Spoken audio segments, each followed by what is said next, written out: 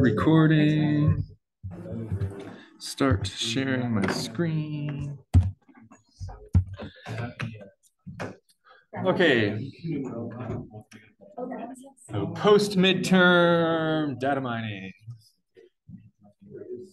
Got two announcements to start class with today. These are mostly announcements for the CMC students here. The first one on the right, the big yellow one. So this Friday, so it's computer science at CMC combined with the math department, not its own separate department. And we're having a math tea this Friday. All the professors getting together at 2:30 in the Ath courtyard. And you can feel free to talk to us about whatever you would like, or to talk to yourselves and ignore us. But the main purpose of it is that if you're thinking about like what classes to take next semester and you want to talk to find out more about the details of those classes, then that will be something we're doing. For the data science majors at CMC, there's going to be a class offered next semester by Professor Cannon, graph algorithms, and I strongly encourage all the data science majors to take this class. If I had my way, it would be a required class for the data science major. High-level idea of this class, we'll see. So if you're not at CMC, you can't take it because you've already taken it or will take it through your other CS programs. But it's called graph algorithms, but it's just like a regular algorithms class. It's traditionally sort of thought of as the theory class of a CS major. And most of the sort of interview questions for like a computer science, software engineering role that's not data mining oriented, not machine learning oriented, would come from the graph algorithms class. So exploring lots of the traditional algorithms, how do you write your own algorithms for certain problems, and going into a lot more detail on things like the NP completeness, how to prove that certain problems are NP complete or hard for various other reasons. Any questions about any of those announcements? I will be teaching next semester a big data course that's sort of like the opposite end of this course. This course, very theory-oriented, lots of math. The big data course, basically no math, lots of programming, working with Docker containers, SQL, setting up systems to do data processing on a swarm of computers. But I'll talk about, I'll plug that a little bit more later when it's more registration time. So where we are today, we've been working through this model zoo packet. We should finish it today, hopefully. And again, the idea of this section of the class is that if you look through scikit-learn or any of these other programming libraries, they have many, many different models implemented. And what we're talking about is how to choose which one of these models you want to use for a particular problem. And there's, like in the big picture of data mining classes that are offered around the world, there's classes that are more like this class, focusing on the theory, talk about VC dimension, using that to choose which algorithm to use. Most of the more recently developed classes follow this line of thinking because libraries like scikit-learn are actually a fairly new thing. These days, nobody writes any of these algorithms from scratch. That you just use scikit-learn or the equivalent in R or whatever language you're using. But actually, if you go back even 10 years ago, scikit-learn didn't exist. There were no standard machine learning algorithm packages. And so 10 years ago, you had to write all of these things from scratch, do it all yourself. And So the older style classes for data mining have you actually implementing these things, sort of not thinking about the theory, not thinking about things like VC dimension, not thinking about things like when you should actually use them, just doing the implementation. But we're more focused on when to actually use each algorithm because nowadays nobody actually implements them from scratch. We started talking about the linear models again. So linear SVM is basically the same thing as logistic regression. And then the naive Bayes and this quadratic discriminant analysis over here, they're strictly worse than the linear models with a polynomial kernel. The key idea of all of these models, again, is that you have a hypothesis class and a learning algorithm. And so these have the same hypothesis class over here, just a strictly inferior learning algorithm. And so you'd always pick the SVM or logistic regression over naive Bayes or quadratic discriminant analysis. Then we talked about neural networks, and the idea of the neural network, high-level idea, was that instead of us picking the feature map, us having to think about that in advance, we'll just use the data to learn the feature map for us automatically. And then we talked about decision trees, and we had our VC dimension bounds for decision trees. Just looking at the pictures here, one of the things that you can see is that the decision trees have very like square looking shapes in their decision boundary here. And that's because it's looking at only an individual axis at a time. If your data has any correlation between the different features, then something like a logistic regression is probably going to be better. But if your data has no correlation between the features, so you'd never want to look at multiple features at once, then something like a decision tree is likely to be good. We're going to start talking about ensemble methods here is our next thing to talk about. So actually, maybe before we do the ensemble methods, we'll do one or two of these problems from decision trees. So problem number 5 here, that again, like all these problems are focused on how do you decide which algorithm to use in a particular situation. Where are my little... doesn't want to bring up my...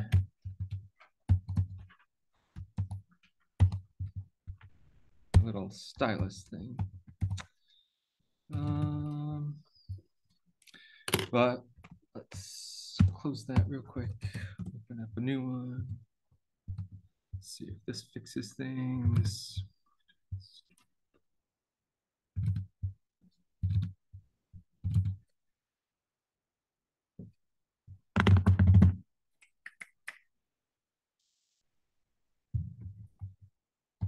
There we go. Okay, problem number 5 here. So the question is asking between, it's giving us 2 different models to pick from, and it's asking which one of those models we might want to use in this particular situation. And for any particular learning task, the 2 most important things to know about are always how many data points you have and how many features do you have.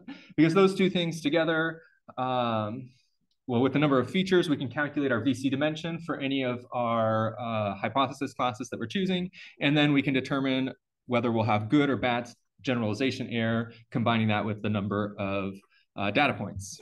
So here for the L2 normalized logistic regression, so I'll write L2 LR for that thing right there.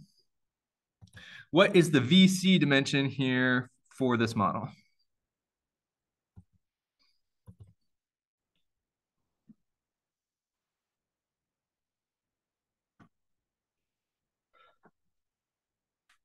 That's right, D+1. So anytime you have a logistic regression, no feature map, it's using the linear hypothesis class. Logistic regression, no feature map, so it's the linear hypothesis class. And we talked about the L2 normalized logistic regression. Let me write out what that actually does here. So our H is equal to X into the sine of W transpose X, where X is in R to the D, And then the L2 norm squared of W is less than or equal to some hyperparameter C. So this is controlling the, somehow restricting the magnitude of our hypothesis class. It's making it smaller, but it makes it smaller in a way that doesn't actually affect the VC dimension. So this, in practice, this tends to improve generalization a little bit, but since the VC dimension is staying the same, you can't get huge dramatic improvements in VC dimension from L2 normalization or L2 regularization. And so the VC dimension stays the same as D plus 1 because that's just the VC dimension for any linear hypothesis class. And so that's the first one. For any of these problems where it's asking you to compare which one do you think you should use, then you'll want to make sure that you write down the VC dimension for both of them. So then decision trees, DT, the VC dimension. So let's just scroll up right here. We have the multiple formulas right here, but this is the one that I think is more general, so the easier one to remember. The VC dimension is O of K log KD. So O of K log KD here. And now the K right here is the number of nodes, internal nodes in the decision tree. And for our purposes right now, the important thing is we're looking at the dependence on D. So sometimes people might just write this as O of log D, since we're only at this point concerned with the D, not thinking about the number of internal nodes in here. So thinking about that as a constant. And the dependence on D for the decision tree, much, much better than the dependence on D for logistic regression over here. And in particular, with only 1,000 data points, the VC dimension of being 1,000,000, we're gonna not be able to generalize well with this one up here. But here, the log of the number of dimensions up here, that'll be like 6 instead of 1,000,000. And so this will have a much smaller VC dimension. Decision tree has much smaller VC dimension. And you might have to do some tuning still of the number of nodes that you want in your decision tree. Maybe, I don't know, depth 1 or 2 or 3 all seem like reasonable things to try here. But once you get beyond that, again, the K here is growing exponentially with the depth of your tree. That if J is the depth or the height, then the K equals J, 2 to the J. And so if you're beyond like 3, then your VC dimension, I would guess, is starting to get too big for a problem like this with only 1,000 data points. But with the problems asking which one of these models to use, decision tree definitely much smaller VC dimension. Question? Yeah. So when we're picking a model with a smaller VC dimension, how do we know we're not underfitting? Yeah, so the question is, why did I choose something with a smaller VC dimension here? How did I know to do that? And the answer is that because in this problem, it's specifically saying that it specifically gives us the number of data points here, n equals 10 to the third, then I know our rule of thumb from the textbook is that VC dimension should be approximately the number of data points divided by 10. That you, in practice, to get like as a good starting point, good rule of thumb, take your whatever your VC dimension is, multiply that by 10, and that's the number of data points that you need. And so here, about n equals 10 to the third, so 1,000 data points. A VC dimension of about 100 is something that is a reasonable starting point. Our L2 normalized logistic regression VC dimension of 1,000,000, so way off the mark. The decision tree, VC dimension log of D, so that's like 6-ish here, depending on what base you use. And then in order to, we can bump that up just a little bit, approaching to the VC dimension of 100 by changing this K value, making the depth of the decision tree a little bit larger, a little bit more complicated. If the problem had instead said, instead of 10 to the third, said 10 to the ninth, then the decision tree is more likely to underfit the problem. And then I would start thinking logistic regression, maybe even with a polynomial kernel would be a good fit for this problem.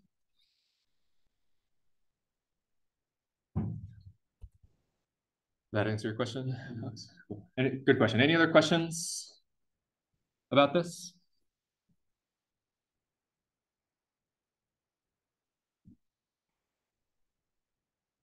Okay. What if for whatever reason I really did want to use logistic regression for this problem? Then how should I change? What should I do differently in order to use logistic regression? What are some of the tools that we have to reduce the VC dimension? You would apply like feature maps, like random feature maps. Okay, if in order to use logistic regression, I could use one of the dimensionality reduction techniques that we have. So we saw there's the PCA or the random projections, two possible techniques. What's a third thing that I could do for logistic regression? Good question. So there's the decision stump feature map. And actually, it turns out that if you apply the decision stump feature map and then use logistic regression, that's 100% mathematically equivalent to using a decision tree with depth 1. So that is something we could do. And it turns out to just making it be a very simple decision tree. What's something else that we could do? Okay, we could increase the number of data points, but that probably costs money. What's something without increasing the number of data points?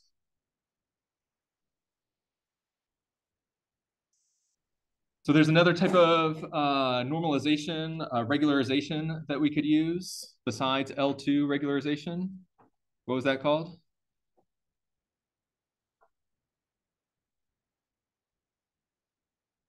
L1 regularization.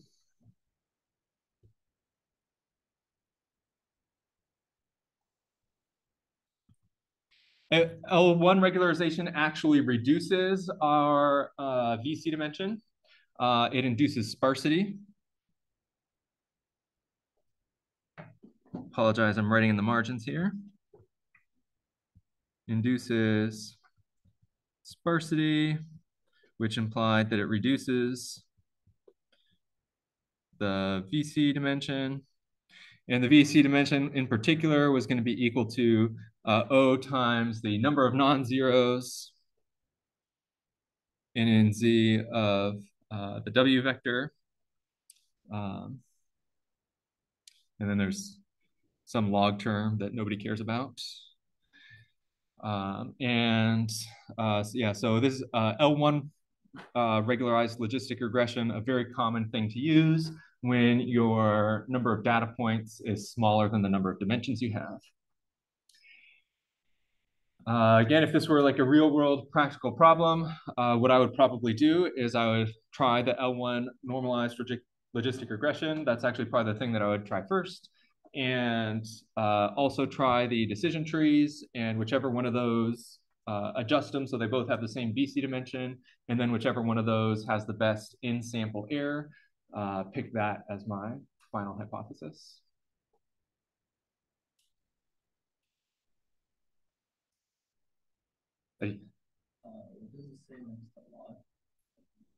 This is in Z of W, and then that's just empty parentheses over there because there's stuff in there that I think it's inside the parentheses. It's supposed to be in Z of W times D.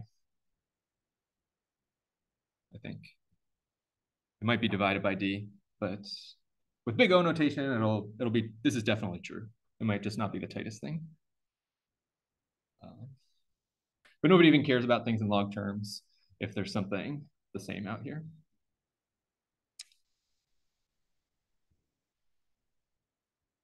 Yeah, so again, this is the kind of reasoning that I'm expecting you all to be able to do for the next upcoming midterm and the upcoming final exam. It'll be an oral exam again.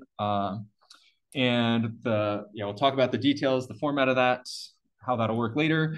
But most of the problems, the things that I'll be asking you in the oral exam will be something like this, and then having you reason through, basically talking about everything that we've talked about in the class so far about related to a problem, something like this. Let's see, the next problem. So problem number 6, if you were to double the height of a decision tree from 3 to 6, approximately how much more data do you need to achieve the same generalization error? So this is really a problem asking you, how does the VC dimension change?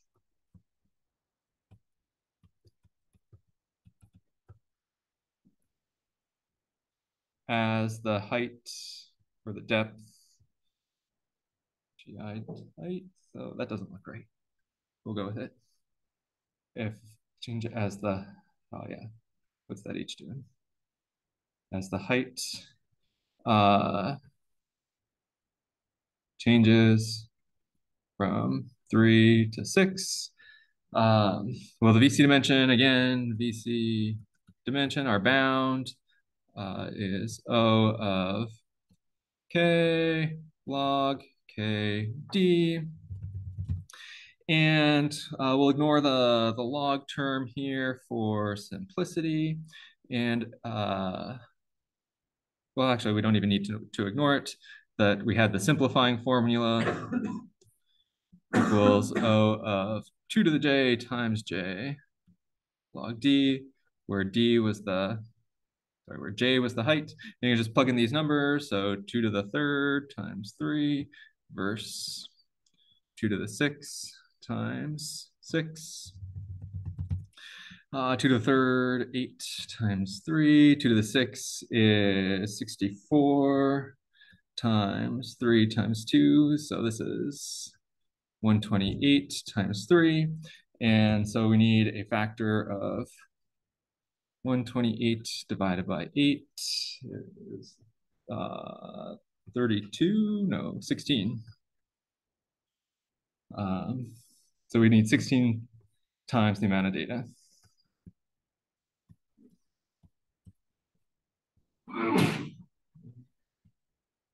So this over here is the VC dimension for J equals 3. This over here is the VC for J equals 6. Just calculated both of them, took the ratio. We know that the amount of data that you need is proportional to the VC dimension. And so we need 16 times the amount of data to make the height of our tree grow from 3 to 6. Yeah, so the key thing to definitely understand about decision trees is, and something that I think everybody intuitively understands, is that deeper trees are more complicated, so you need more data, but just the rate at which they get more complicated is huge. It's exponential. Like 3 to 6 doesn't seem like a big change, but you need exponentially more data when you make the decision tree deeper. So, Could you explain how anyone so for K is equal to 2 to the J, when the height is equal to J. And so plugging that in here, 2 to the J for K, log 2 to the J is just J. So 2 to the J times J log D.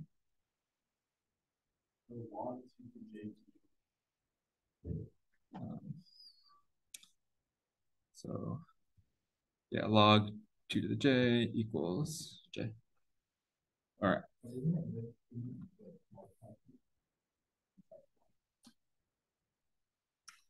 All right, so yeah, I guess that's plus like that would be a slightly tighter bound. Yeah. This j right here, nobody really cares about it because the 2 to the j is like the thing that we care about. The log d is not outside of the log, so it's still a little bit important right here. But yeah, that's a good catch. I shouldn't have been that sloppy right here.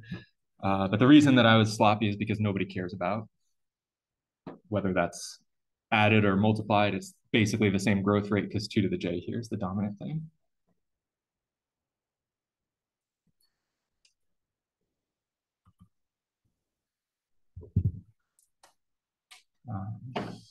Good questions and observations. Any other questions about decision trees?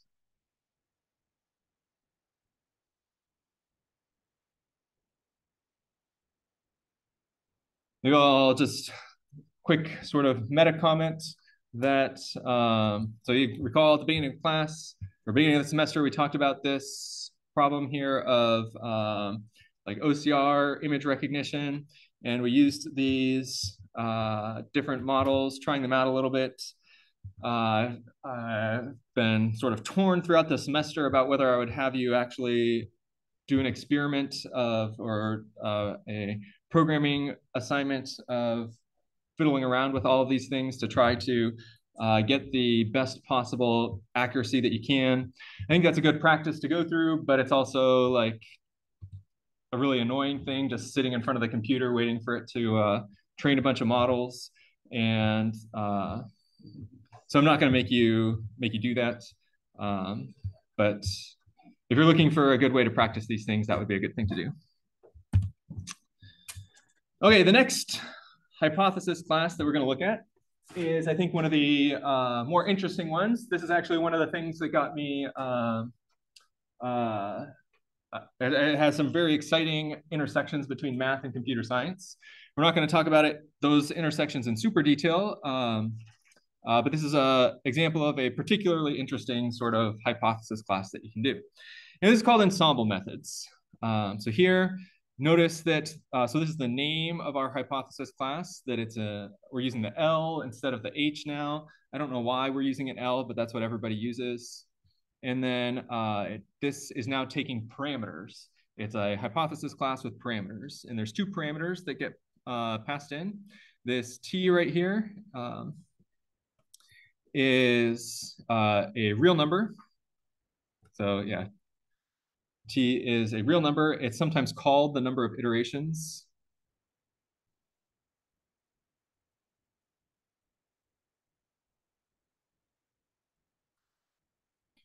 If you're looking at the scikit-learn documentation, it'll use some variation on this terminology for this T value right here for all the different ensemble methods. And then the B right here is what we call a base hypothesis class. And what this is allowing us to do is it's allowing us to take something like decision trees or the perceptron or neural networks and make something that's even more complicated out of them. I'll take a look here at the formula here in a second, but before we do that, I want to draw some pictures that'll help give us maybe more geometric intuition before we look at the sort of algebra about what's going on. So that's what we'll do in this blank space down here. And so we'll start with B is the perceptrons. And we have our classic data set that we love of pluses in the middle. That's circle-ish. Minuses along the outside. Then we said in various ways that the perceptron hypothesis class is not good at a data set like this, that it's going to have a high approximation error because the perceptrons are just hyperplanes, and there is no hyperplane that can separate the pluses and the negatives. We talked about somehow modifying the data set in order to make that work with the polynomial kernel, and the polynomial kernel worked particularly well on this classic example.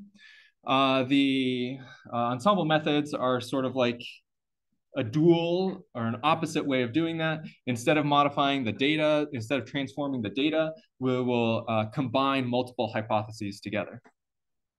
So the very first hypothesis that we might select would be something like this, and an individual hypothesis with positives over here, negatives over here.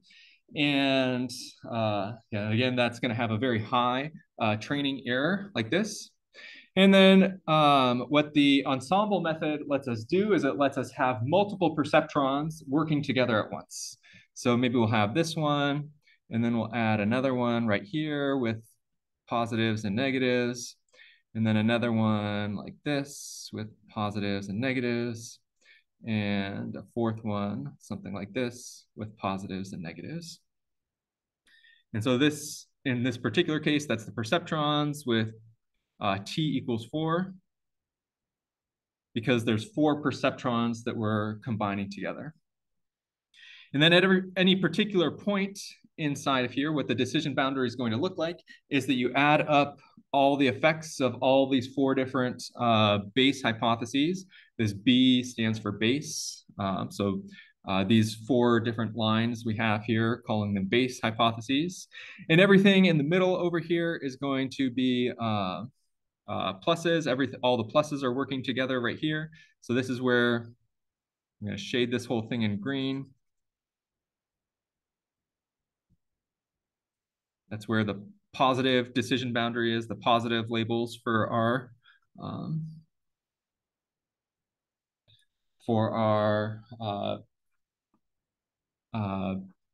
ensemble method with these 4 different perceptrons all working together.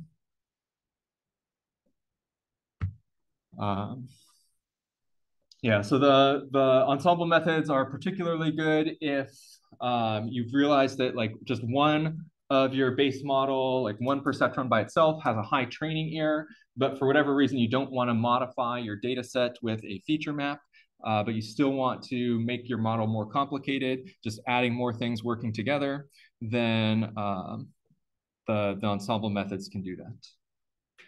I'm going to go back up here in a second in order to look at the algebra of what's going on here. But are there any questions about the like intuition of this picture? Question is it kind of similar to what neural networks do? And the answer is that it turns out that the hypothesis class for ensemble methods is mathematically equivalent to the hypothesis class of neural networks under if you select your B and your T correctly. So yes, it is very similar. There are lots of close analogies that you can draw. You'll see that the VC dimension bounds here, it's very similar to the VC dimension bounds for neural networks.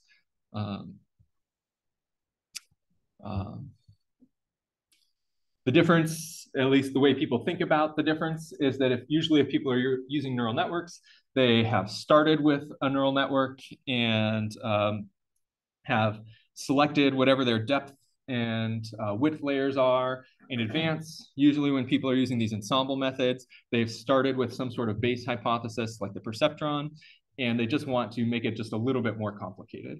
And so they pick out the ensemble method and start adding multiple perceptrons together. But yeah, the mathematics, the theory behind both of these two things, how you would prove things about like the VC dimension, very, very similar to each other. Good question. Any other questions about the geometric intuition behind the ensemble methods?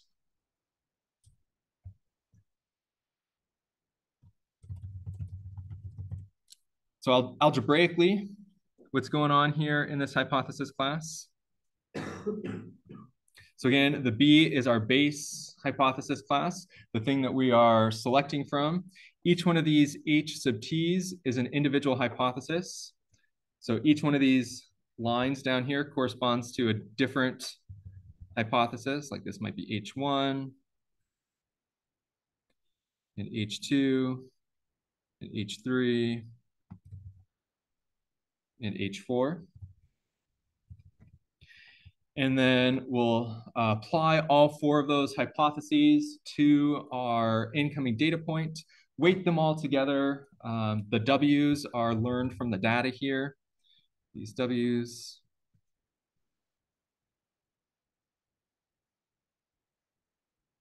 And actually both the W's and the HTs are learned from the data. And then, yeah, just doing the sign activation here.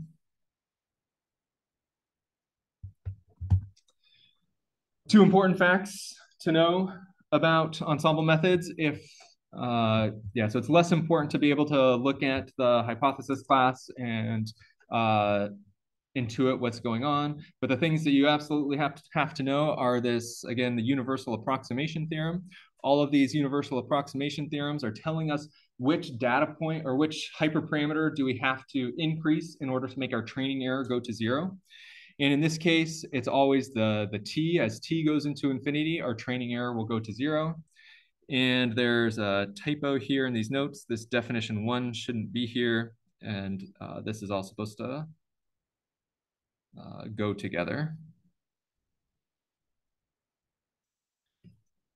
Technically, in order for this to work out, B has to be something called a weak learner, but everything that's implemented in scikit-learn and anything that anybody cares remotely about is a weak learner.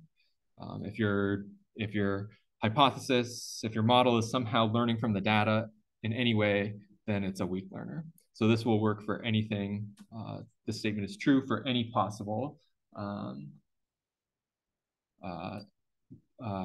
situation inside of scikit-learn.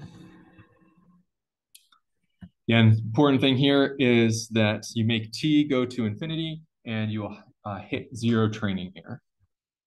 Coming down here to this intuitive picture, right now we would still, well, this particular example has 0 training error, but we could easily imagine there being more like negative points kind of around the edges over here in these corners that aren't fully captured by this model.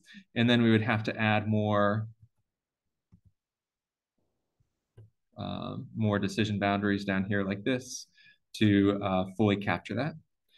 And the more of these that we add, the better of an approximation that we can get to the circle that actually encloses this.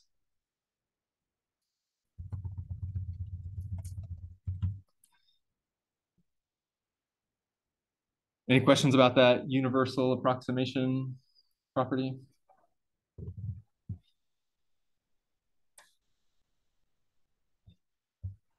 Okay, then so t going to infinity makes our training error go down to 0. We also need to talk about the generalization error. We do that with the VC dimension. So here is our bound on the VC dimension that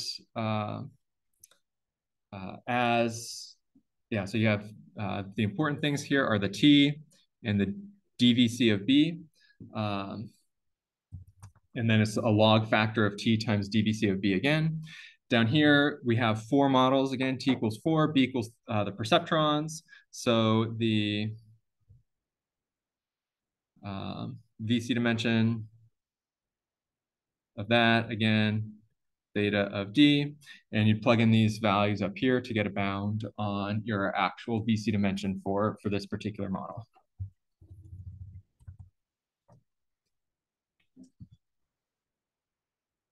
All right, so we'll go on to some problems where we actually do that next. So this first one, problem 8 here, says that decision trees are some of the most commonly boosted models. These ensemble methods, also referred to as boosting. And actually, if we come over to scikit-learn for a second, so there you can see there's a big set of ensemble methods actually implemented inside of scikit-learn. This AdaBoost one is the most famous of them. Probably 80% of the time that people are using ensemble methods, they're using AdaBoost. And then, outside of scikit-learn, some popular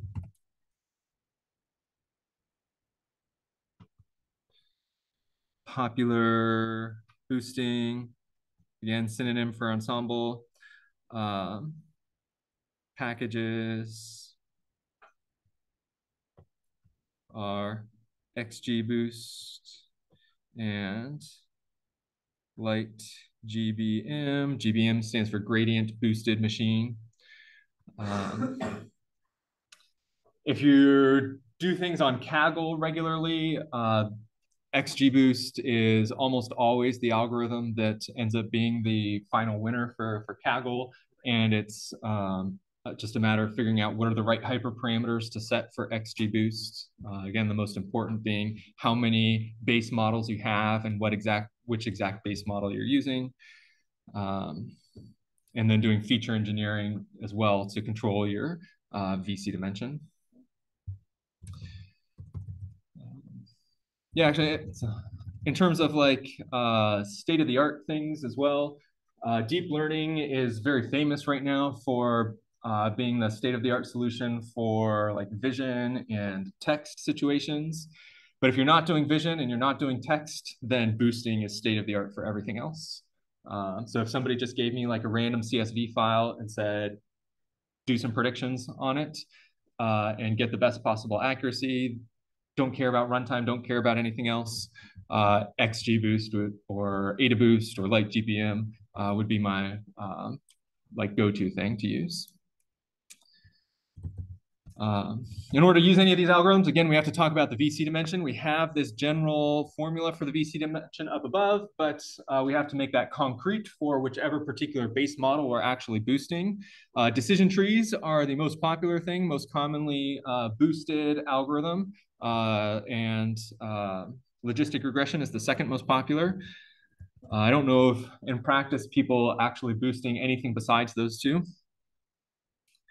So here, provide a tight upper bound on the VC dimension for an ensemble of decision trees. So again, our VC dimension was equal to O of T dVC of B times the log of T dVC of B, that kind of obnoxious thing.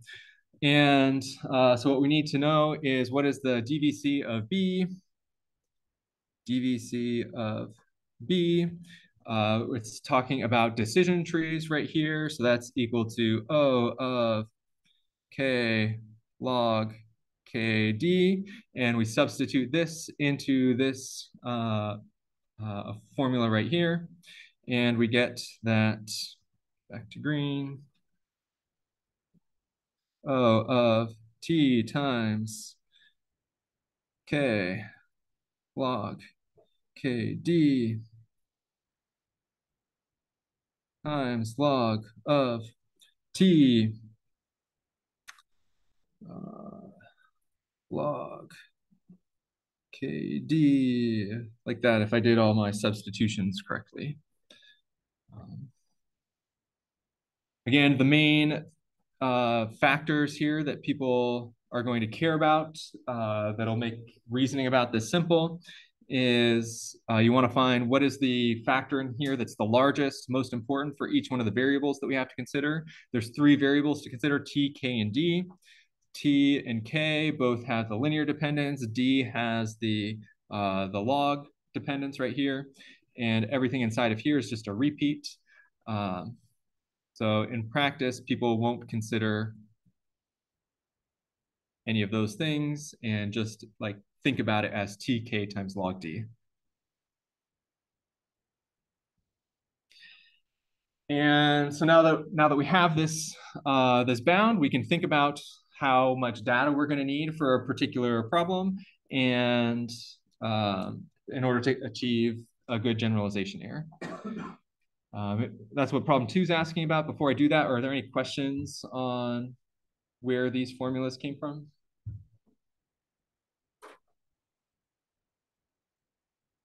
Is that a question, Chuck? Or? Yeah. No. So we got it from the lemma and then from the yeah. So this only one VC dimension thing for ensembles is listed right here. And so that's where that green stuff came from. And the blue stuff right here came from, if you scroll up 3 or 4 pages to the decision trees, that's what the decision tree VC dimension bound is. And so similarly, you should be able to do something like this if I ask with logistic regression, L1 or L2 normalized as your base model, and you just plug in the thing to get the the VC dimension. So if we increase the number of decision trees in the ensemble, then how should we adjust the number of nodes k in the decision trees? Then k should decrease, and in particular, it should decrease at the same rate that t is increasing.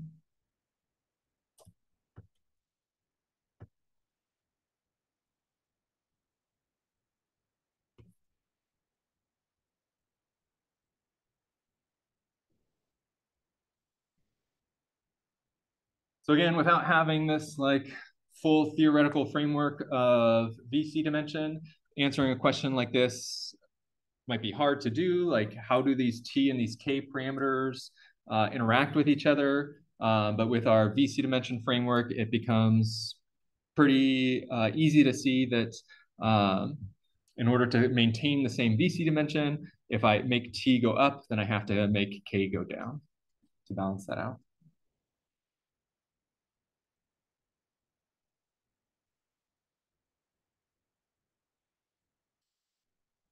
Any questions about why that's the case?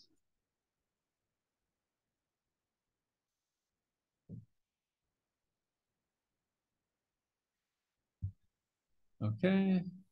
So if we increase the number of nodes k in the base decision trees, how should you adjust the number of decision trees in the ensemble T? Then it's going to be just the same relationship that as k increases, then T must decrease.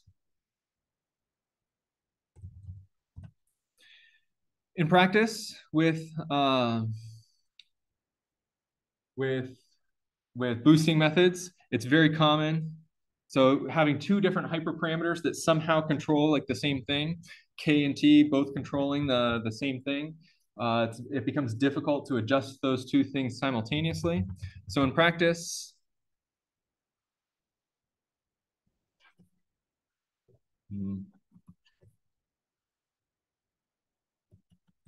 it's very common to use k equals 1, which is equivalent, 100% equivalent mathematically to that decision stump.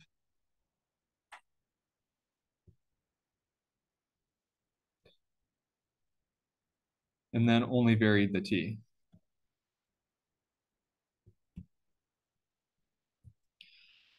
Up until 2014, this was the state-of-the-art method for all computer vision problems. But then 2014 is when deep learning started becoming computationally efficient, and now deep learning wins out in vision problems. But again, if you're on like just a random CSV, unstructured data, it's not vision, it's not text, then this is going to get you with it.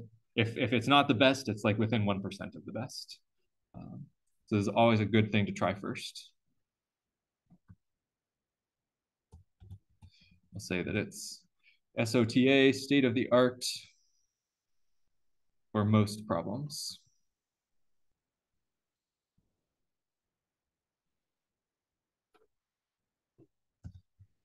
Alex? Question is, how is this related to random forests? Random forests are an example of an ensemble method. They have the same hypothesis class up here as this right here. And the base method in random forests is decision trees. And so, yeah, it's very, very closely related.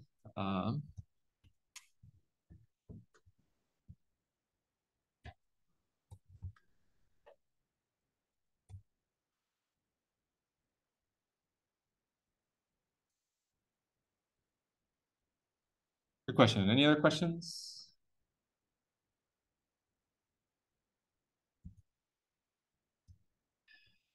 One last method for us to talk about here, and that is nearest neighbor methods. The two key facts to know about nearest neighbor methods are that the VC dimension of k nearest neighbor methods is infinite. So the textbook gave some examples of infinite hypothesis classes that were pretty artificial in the VC dimension chapter. The main one that people think about of something having an infinite VC dimension is k nearest neighbor. And so immediately what this implies is that we can't have no VC generalization guarantees. And in particular, we can't have a bound that looks something like E out is less than or equal to E in minus DVC log in over in. Nothing like that can exist. And in general, you can't say anything about the difference between E out and E in unless you make some sort of assumptions on the underlying data sets. What people typically think about for VC dimension and other infinite dimension hypothesis classes is not trying to bound E out minus E in, but making some other bound not based on the VC dimension. And so here, if you notice this bound right here, so this is something that we can say about the nearest neighbor hypothesis. On the left-hand side, this is the true error of our hypothesis right here. So this is something, we still can't know this. We can't know the true error, but we can know the in-sample error. So true error of our hypothesis is bounded by, then blue here, this, twice the Bayes error, or the best possible true error. And it turns out that this bound is in fact tight. You can't, for one nearest neighbor classification, you can't get any better than this. You're always going to be at least twice off of the true hypothesis or the true function. That's very different than all the other hypotheses that we've seen, that all the other hypotheses, if you have enough dimensions, then you can get to the true error. Nearest neighbor methods cannot get to the true error. And so this will immediately imply that nearest neighbor cannot work on a problem with lots of noise.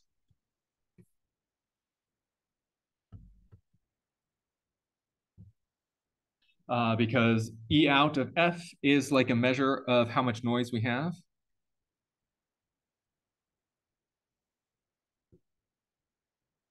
And so whatever the amount of noise that we have, nearest neighbor, in the best case scenario, after infinite amounts of data, can only give us twice that, the amount of noise.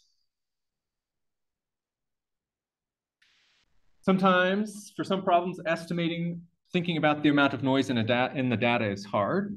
But for other problems, it turns out to be not too bad. And so in particular, if we come back over here and think about a problem like this, here I know that the amount of noise in this learning problem is basically zero. The reason I know that is because humans are able to solve this problem. If you have a problem that humans can solve, then the noise is going to be basically zero.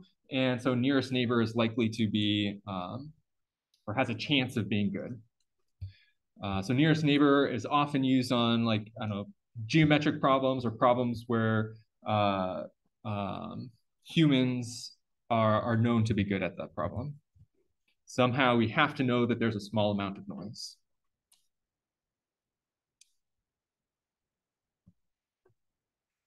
The other interesting thing about, well, before I go on, any questions so far?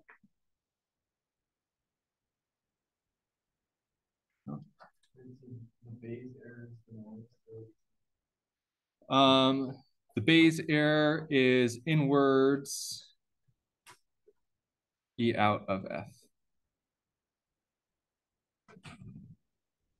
which is just like the inherent noise of the problem.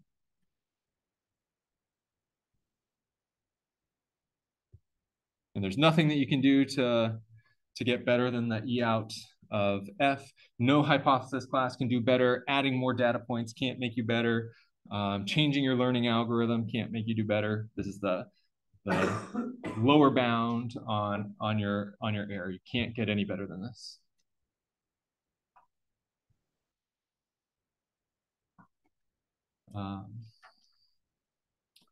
That's the first thing about nearest neighbor. The next thing about nearest neighbor is this over here.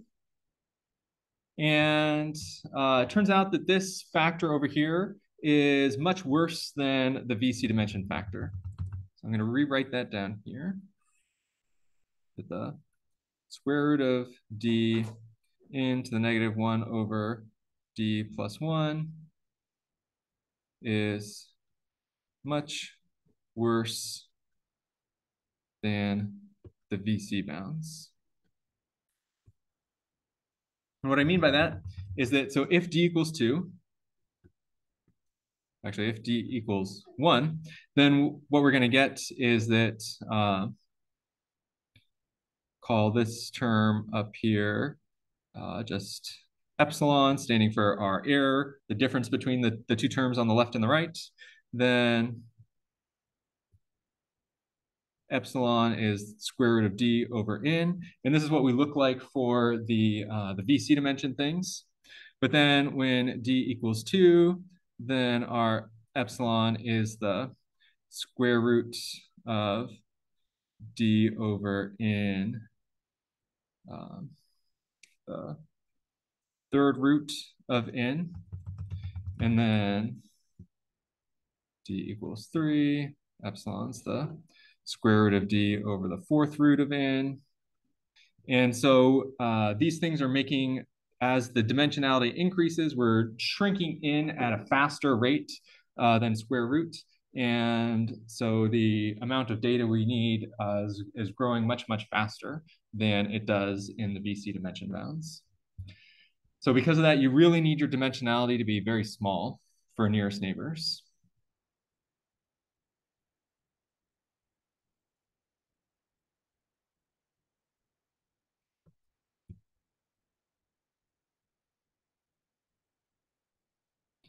And yeah, there's not really good rules of thumb about exactly what it means to be very small, but I'll say like on the order of about 10 is, if something is bigger dimensionality than 10, then I would just be extremely skeptical about a nearest neighbor approach to the problem. So going back again over to this problem over here, from a noise perspective, nearest neighbor seems like it's potentially a good approach, but the dimensionality of this problem is much bigger than 10. It's 784 was the dimensionality. So nearest neighbor by itself, not going to work. And so nearest neighbor almost always when it's used. So all those things together will imply that nearest neighbor when used is almost always combined with a dimensionality reduction step.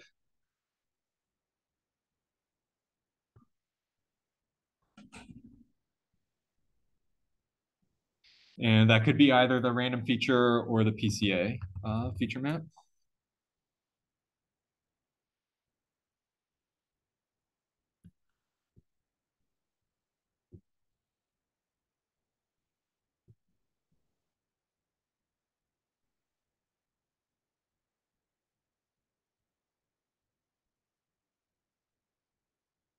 And it turns out on that hand digit recognition example, if you try to use nearest neighbor by itself, the accuracy is not very good, but just doing this feature reduction like this makes your accuracy much better and competitive with things like neural networks.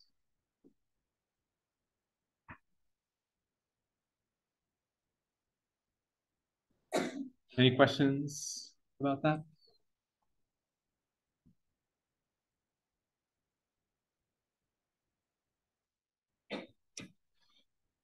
Okay, so that's all the different models that we're going to talk about inside of scikit-learn.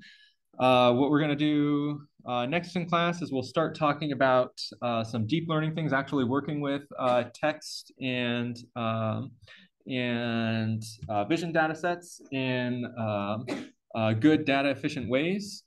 And so we'll be seeing deep learning models for that.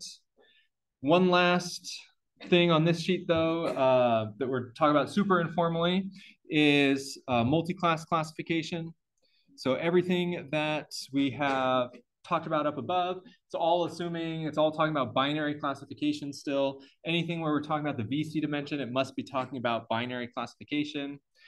Multi-class classification is the sort of next natural generalization where we have, if C is our number of classes, then our output is somehow just the numbers 1 up to C. So again, that's equal to 1, 2, 3 up to C. And we can't use VC theory to make a statement like this. So this is not a VC dimension bound. This is a very informal statement right here. But the key thing is that, or the key addition here is this square root of C on top. This is sort of the right way to think about the generalization error of multi-class things.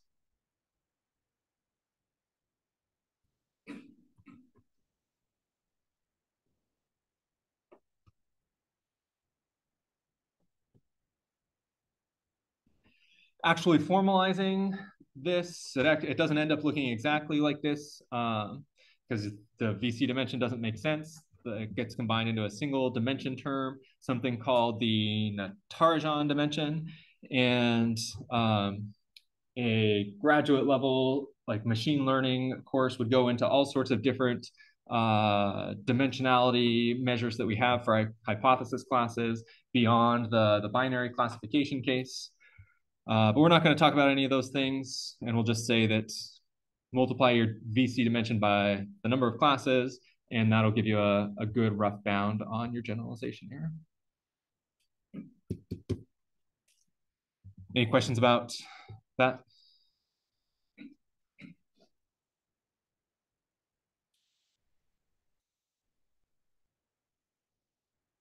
Okay, last problem then down here, we'll go ahead and work it. So it says you're doing an image classification problem where you're determining whether an image contains a dog or not, and you have found that logistic regression with the second degree polynomial kernel provides a good balance between training and generalization error for your data set with these properties right here. And you're considering extending your classifier to predict not only whether there's a dog or not, but the breed of dog. And there would be 80 different dog breeds. So our 80 different breeds right here. So C would be 80. And the question specifically asking how many more training points would you expect to need in order to get a similar generalization error? How many more training points would you expect to need? And so with this bound up here, if we substitute 80 in for C, we need to make N 80 larger. So N equals, increases by a factor of 80.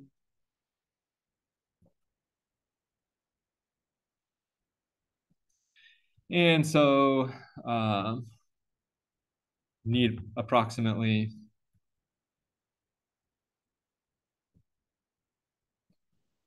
80,000 data points for that.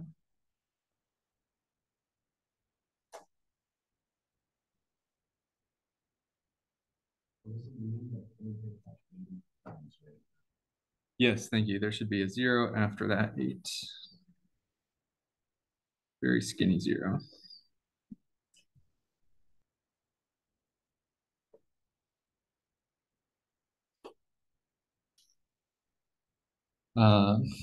So depending on how much you liked chapter 2 of the textbook, then this is either a relief that we're not talking about this in detail, or you're thrilled to just be able to multiply by C and not have to learn a whole bunch of new technical definitions. Any questions on anything from today? Okay. It's a little bit early, but we'll just end early today, celebrate the midterm that way. And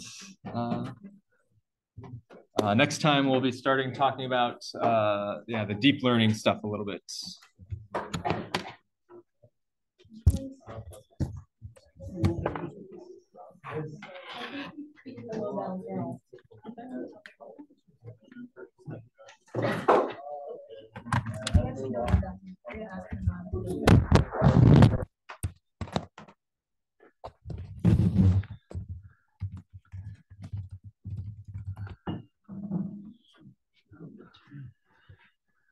Actually stopped Zoom.